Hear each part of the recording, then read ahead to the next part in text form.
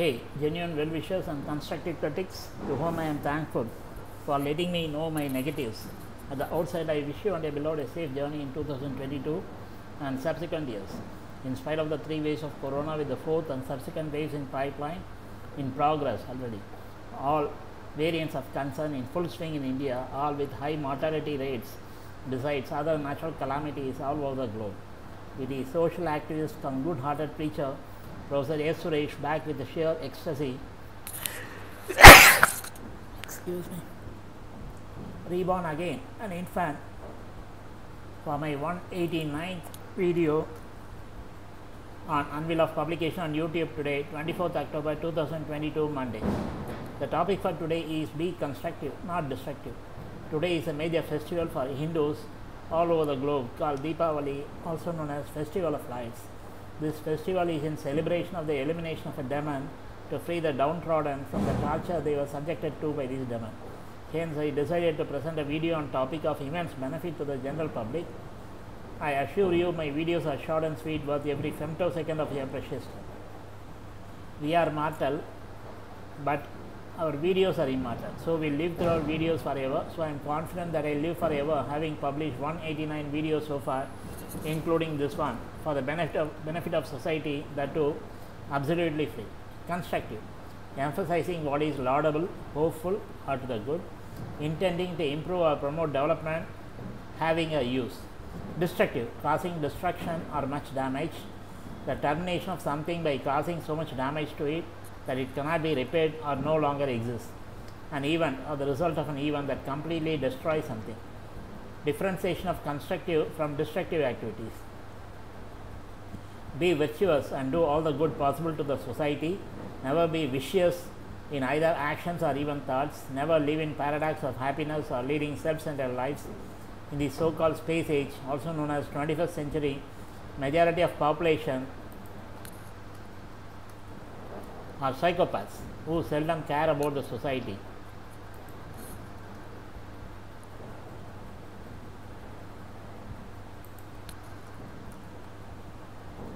Use your knowledge and expend your energy on constructive activities. Ultimate effects or consequences only decide whether the action is constructive or destructive.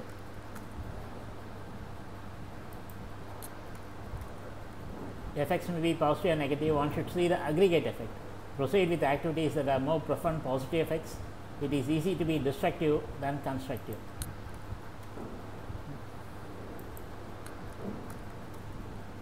Be premeditated destructive activities are real sin. Development of anything, the usage of which leads to killing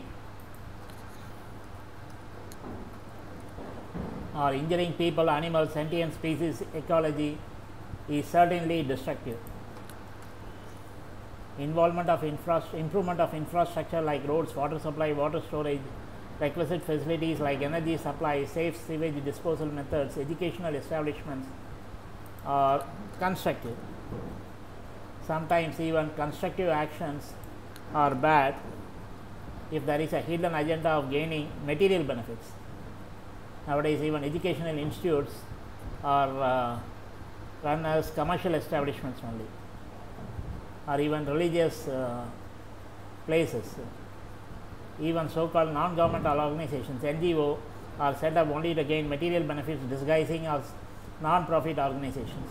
Even orphanages, elderly care facilities abuse the orphans, elders, either sexually or physically, by indulging in organ trade, stealing the organs from these people and selling them in the market. In a way, even commercial sex work is beneficial. At least there is a legal outlet for people to satisfy their carnal requirements, else rapes, child abuses will be more frequent and common. Even in olden times, there was a system called Devadasis. I don't know how many of you are familiar with that. Providing free education to all is certainly constructive.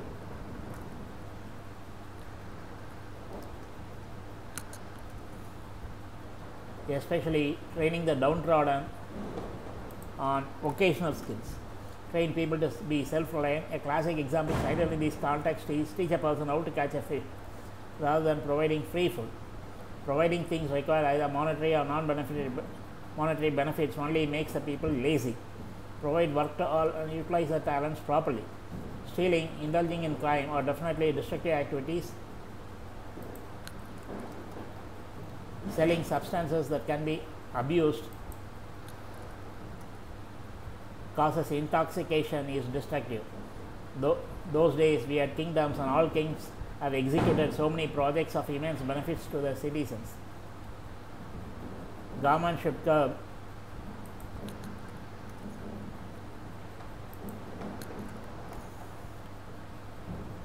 budget for so-called defense, which is destructive, and spend the money wisely on projects of benefit to the citizens like education, healthcare, improvement of infrastructure, etc. Cost benefit analysis should be done for all projects and prioritization should be done based on this analysis. All organizations should spend more money on corporate, institutional, social responsibility called as CSR or ISR. Keeping our surroundings clean is constructive, deforestation is destructive, contamination of natural resources, water, air, environment is destructive. Nobody would have thought of buying edible quality water, medical oxygen, etc., but it has become a reality. Paid oxygen parlors are set up that people use by paying money to breathe pure oxygen. For your information, atmospheric air is mostly nitrogen, and oxygen, which all sentient species need, is hardly 22% by volume, and this proportion is decreasing rapidly attributed to pollution, contamination. Development of synthetic materials like plastics, genetically modified, GM, food crops, fertilizers, insecticides is destructive. If all of us are constructive, this world will be like heaven on earth. Ask ourselves what good I am to the society and do all good deeds possible. Remember, we only live once. That concept is called YOLO, you only live once. Similarly, we die only once. That is called as YODO, Y-O-D-O, Debates, discussion on open-ended topics like this can go on forever. Anyhow, let me pull the plug here. We'll meet again real soon with another interesting topic. Some of the statesmen views expressed are solely in mind based on limited knowledge gained over 6 decades of personal experience. Always watch these videos with closed captions, subtitles for absolute 100% comprehension as per my sincere recommendation zillion times so far. I have made it as my policy to complete the presentation within 20 minutes maximum. Today I must have taken about 9 minutes, less than 10 minutes. This time limit is self-imposed to retain the viewer's attention as a norm. Stay at home as much as possible to maintain social distancing attributed to pandemic novel COVID-19 and prolong your lifespan. Lead a healthy life. God, also known as a supreme power, is the one and only one who can put a stop to natural or unnatural events, maybe biowar and cyber war, like pandemics and epidemics, which ultimately paves a way for apocalypse and extinction of all sentient species on earth for no fault of others. Rest in peace and harmony.